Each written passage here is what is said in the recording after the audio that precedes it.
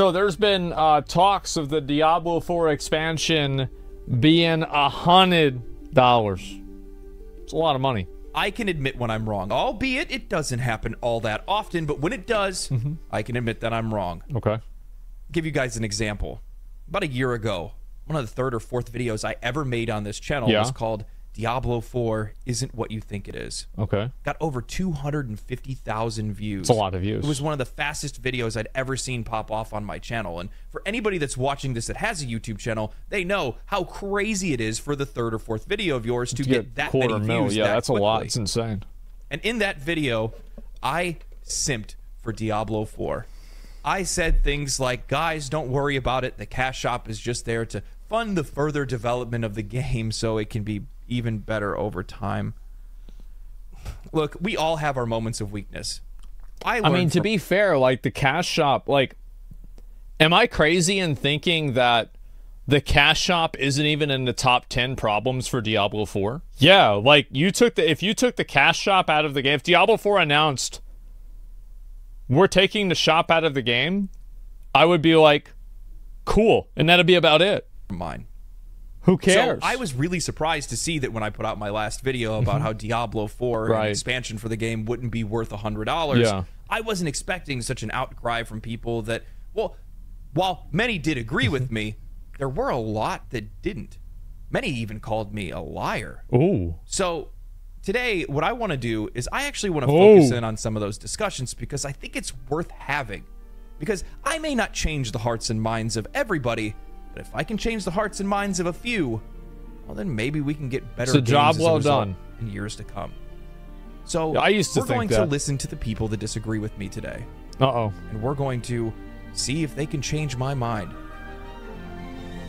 Spoiler, they can't. A common complaint that I saw is how unfair and disingenuous it was for me to compare Diablo 4 to Path of Exile, as Path of Exile has had 10 years of content to improve upon itself and continue to add things over time, where Diablo 4 has only been out for less than a year.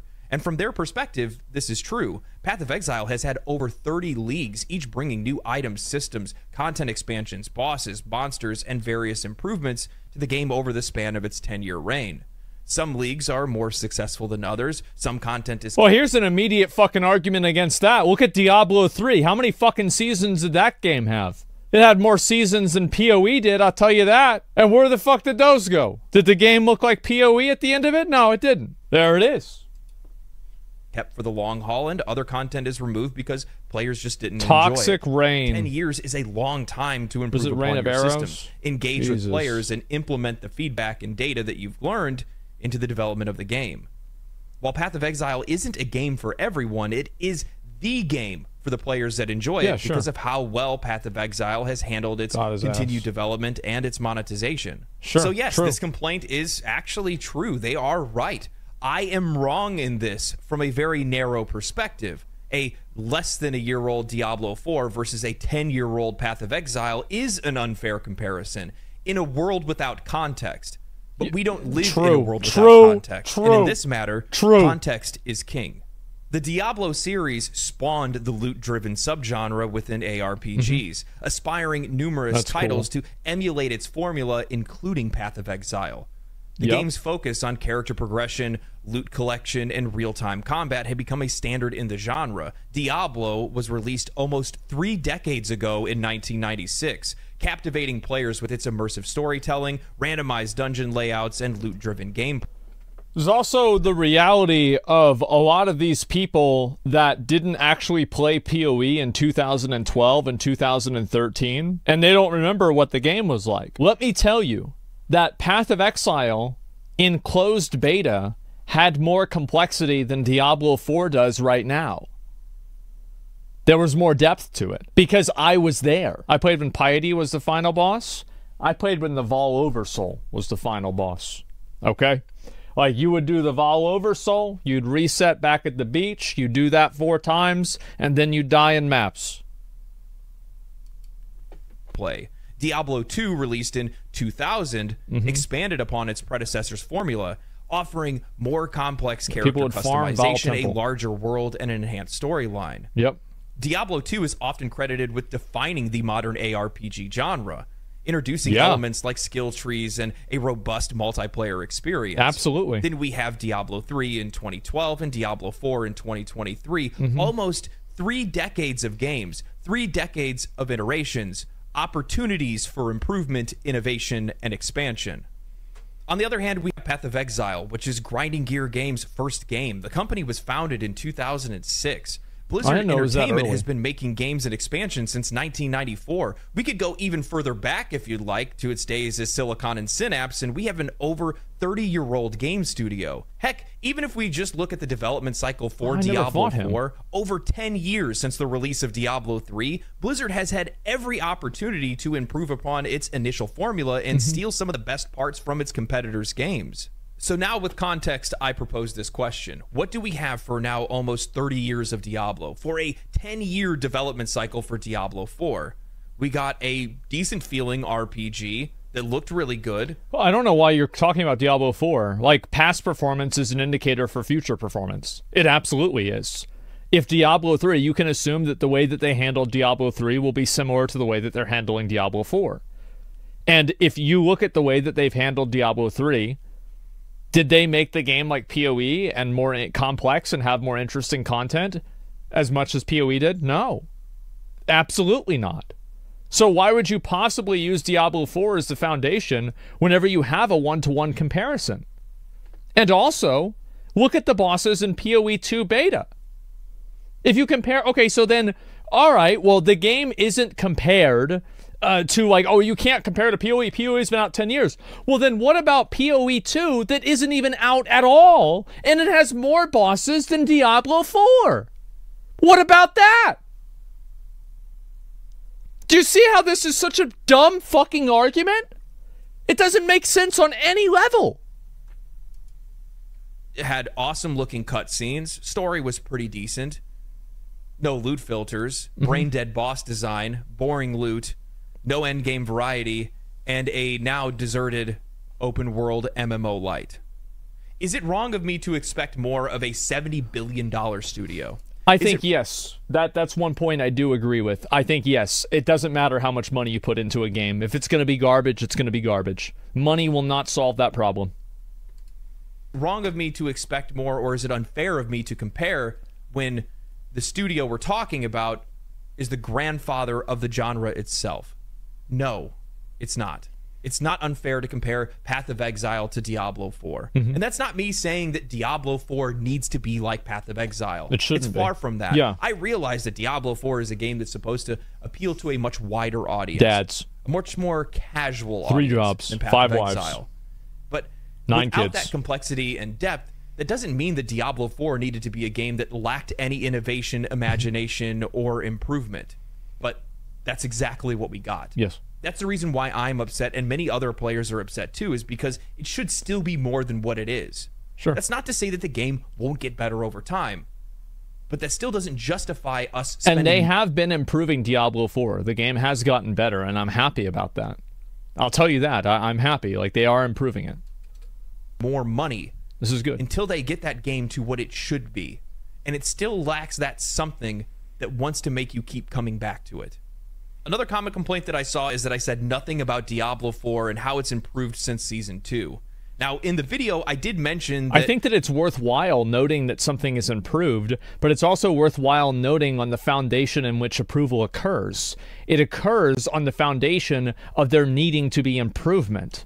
The fact is that the game was problematic on launch, and while it is admirable to improve and fix the game, it would be more admirable for the game to be good on release.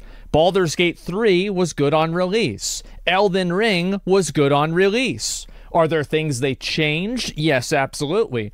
But the inadequacies of Elden Ring and the inadequacies of something like Diablo 4 are on a completely different spectrum. This is just not true. Some improvements have been made to the game, especially in the Season of Blood. However, the uptick in player engagement was relatively negligible.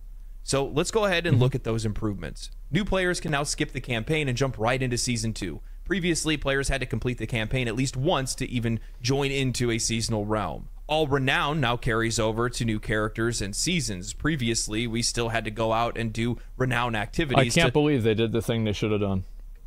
build that stuff back up and get some of those character buffs and extra skill points. Gems no longer take up inventory space, and low-tier loot is automatically salvaged, freeing up inventory space and easing some of the pains of lack of storage. New bosses have been added to the game throughout the seasons. Target farming uniques has been added to the game, giving players the opportunity to potentially find some build-defining items that were previously randomly found and couldn't be found just about anywhere. And they also these are also good things. Improved XP gains by up to 40%. All of now, these while things I think these are good. great improvements, I want to communicate my frustration that many of this stuff wasn't in Diablo 4 when it first released. Exactly. People are asking for Renown to be account-wide before the first season came out. People said, please don't make us do this. And Blizzard said, no, you will do it. And it was bad. And you know what else is really bad about it? Is the fact that I never even looked through a lot of the side quests in the game. And I bet I would have enjoyed like watching a few of them and doing a few of them for like the lore. But because there was a goal behind it, all I wanted to do was complete my goal. And so I didn't even try to learn the side quest content.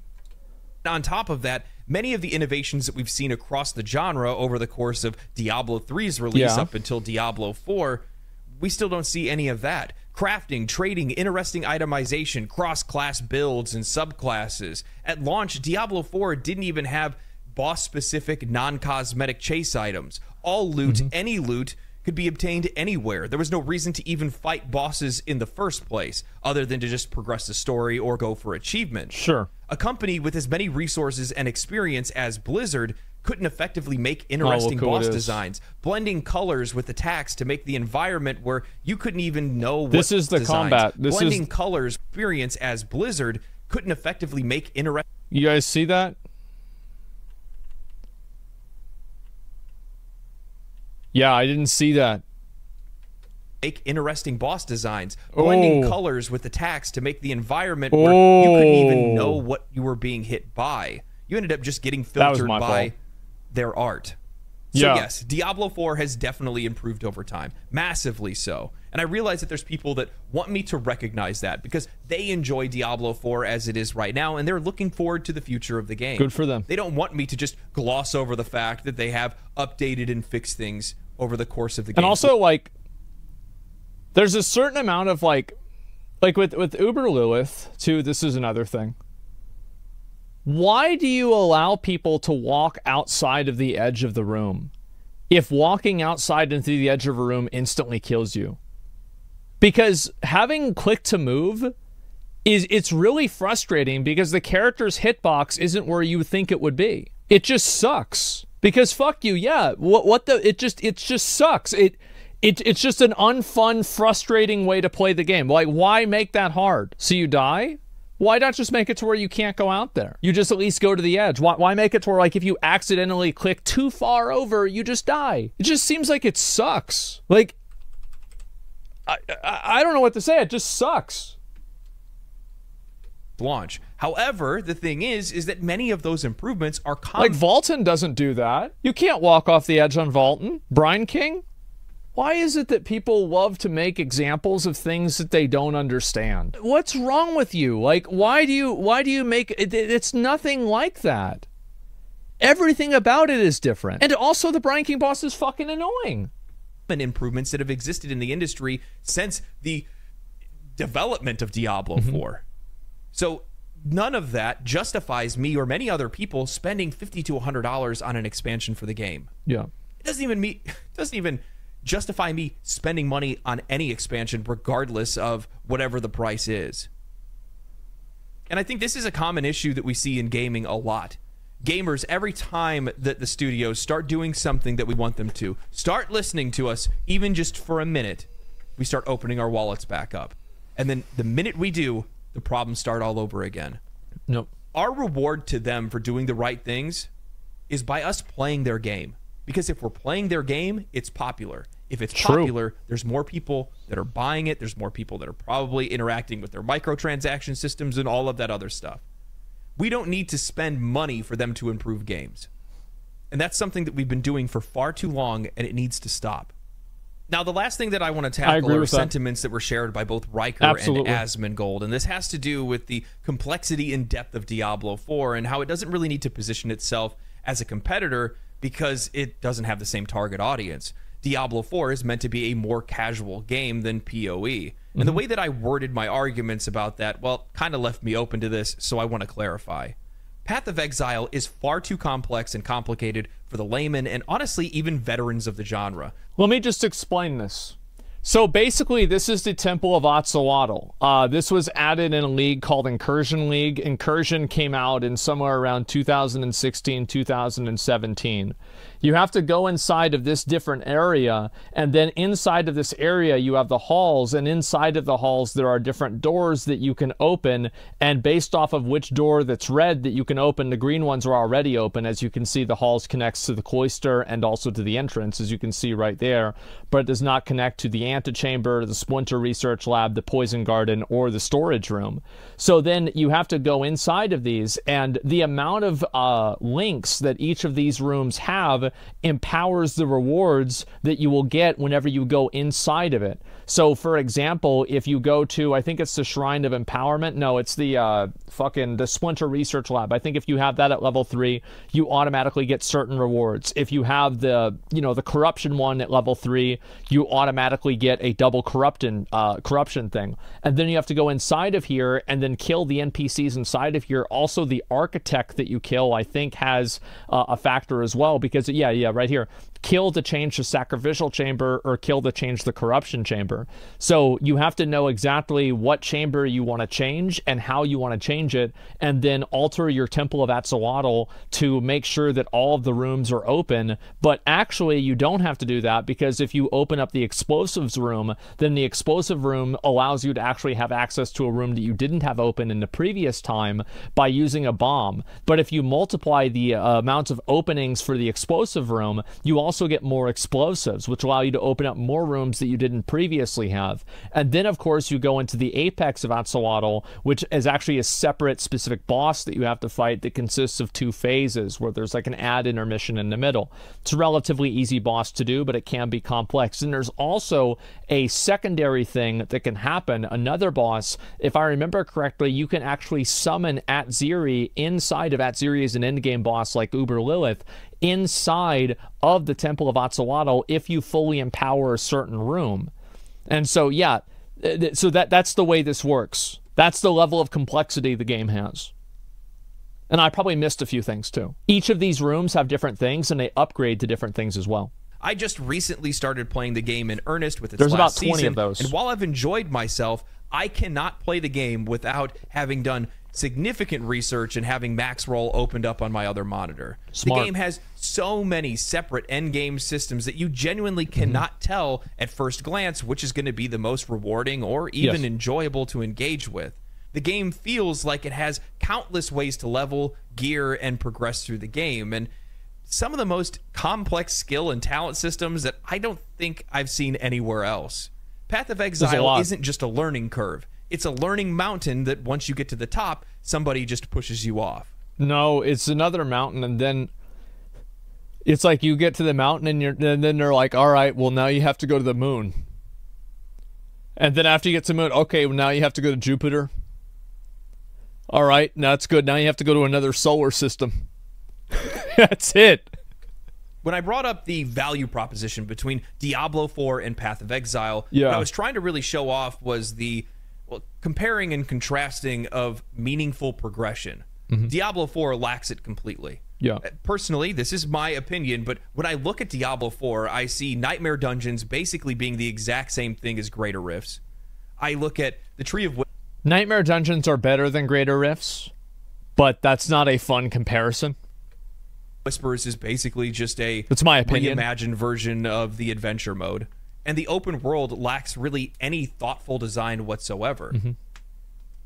At least in Path of Exile, with all the different systems that it has, there's meaningful ways to progress your character. Whether that's through the labyrinth, being able to access a more specialized tree of skills and abilities and things that you can use later. Which, to be fair to Diablo 4, the Ascendancy class or the Ascendancies were not added until 2014 or 15. It was not on release.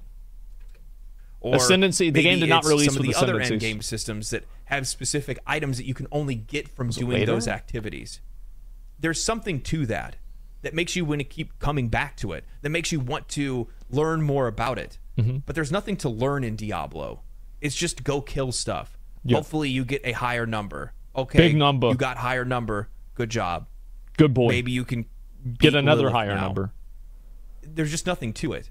And while I realize that this game is supposed to be for a much more simpler audience, people that aren't looking for something ultra complex, that doesn't mean it shouldn't have meaning. And for me, Diablo 4 doesn't have meaning. Simpler audience. All in all, I expect more from the company that created the genre. Oh my god. From the company that made the game that inspired all of its competition. I'm fine with the level of complexity, but the boss design is inexcusable. The boss design is just, it's just awful. Like, that's it. Like, I mean, fuck the complexity of the game. Like, what about the bosses? Some odd over 9,000 people that worked on the game over its creation, as well as all the money that they invested.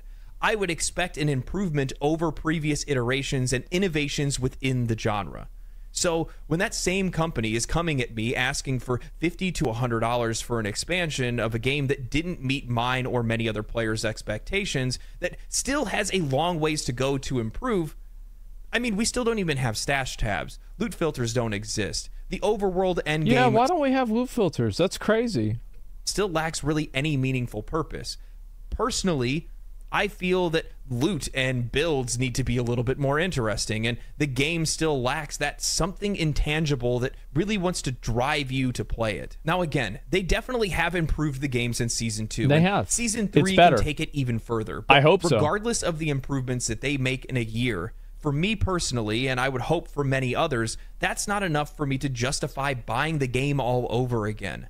Am I to believe? I think some people, I do think that there is an army of people who found out about this game through a commercial on television who will buy the expansion.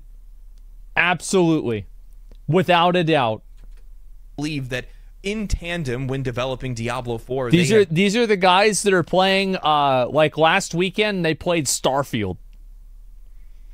Developed a second Diablo 4 to layer over on top of it, or they developed a second Diablo 4 in less time than it took them to make the base game. These are MMO expansion prices or higher. And for me, a $70 game, that's a premium AAA game. Way too much, too early, for too little work. But that's just for me, and it could be different for you. And what I say in these videos are just my view of what I think about the game and what I think about the industry. That doesn't necessarily mean that that is your opinion or it needs to be everybody else's. But I do hope that having discussions like these do help people try to make smarter purchasing decisions in the future. Be a little bit more patient. Hold out a little bit longer, because we're going to get better games as a result. Opening our wallets to that much money so quickly doesn't make a lot of sense to me. I think a good example of this is with WoW.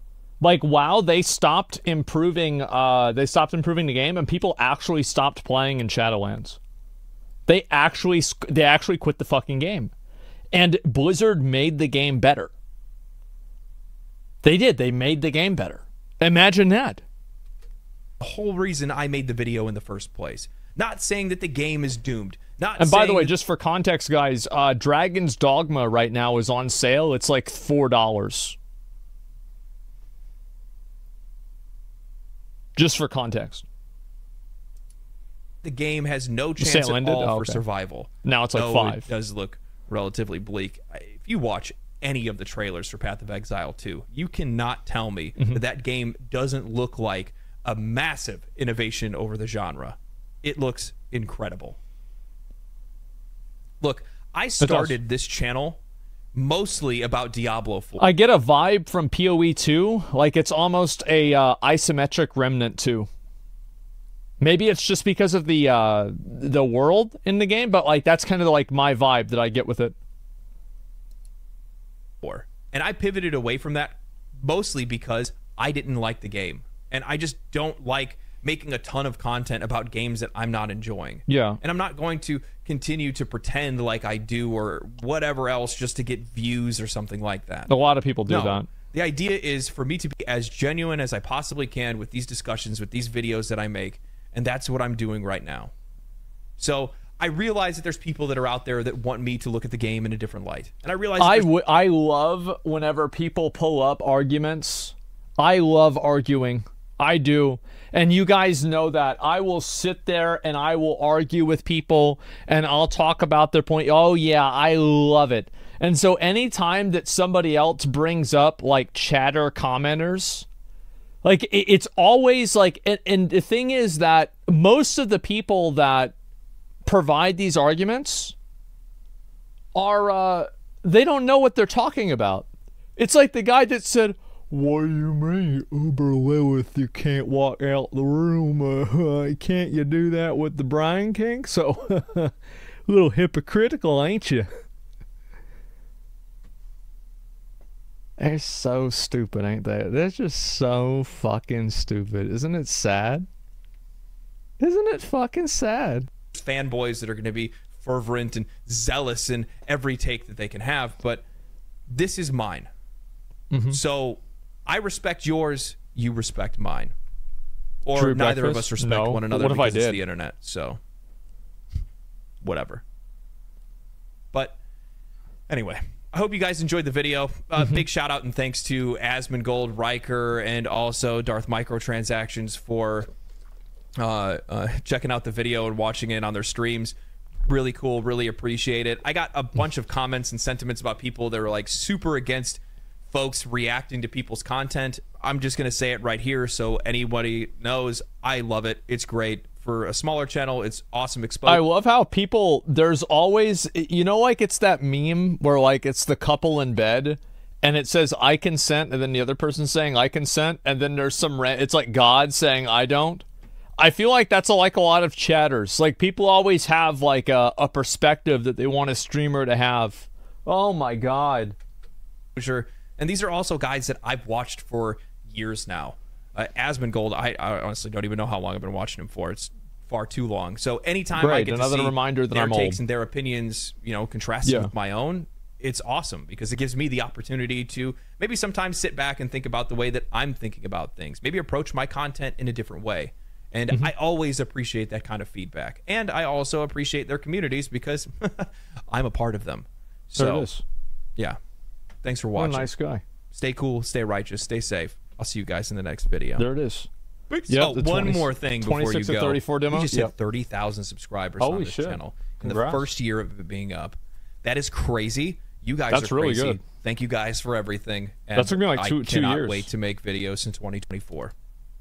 You guys rock. Yeah, that's all. That's all I got. All right, there it is. Wow. Yeah, I mean, I'll link y'all the video. I think that, again, like, the arguments that people have are always, I'll link you guys video. Make sure you give it a like. This guy's great. I have to tell you guys, though, it is fucking hilarious to me. If anybody ever wants somebody, like, you want to know, like, all the different ways, like, some fucking argument somebody makes is stupid, especially with these games, let me know. And I will explain every single way that they're fucking wrong. That's it. Monster Hunter time? Yeah, we're about to play Monster Hunter again. I'll link you guys the video again. Make sure to give it a like. You legendary drops. We've been watching these videos for quite a while, and I think they're quite good. I have to say also, like, obviously people are going to buy the new Diablo 4 expansion, but, you know, I mean, I'm not saying, like, you will or I will. I'm just saying I think that they will have a lot of sales. But, you know, it's just not going to be the same thing, right? I'll say $100 and take it back to $50, but it was always going to be $50. A $50 expansion is totally fine. Am I crazy? I think a $50 expansion is okay. If it's adding in new story content like a WoW level expansion, yeah, I think it's totally okay. $50, what about 60? 60 is a bit much, but I think 40 to 50 for an expansion is okay, and 60 to 70 for a game is okay. Yeah, that's what I'd be okay with. $30 max. Yeah, I think that these prices are just outdated. The truth is that inflation, man, like, shit's expensive now. Like, expansions were $40 like 15, 20 years ago. Like, you can't have those same prices today. Come on. Let's be realistic, man.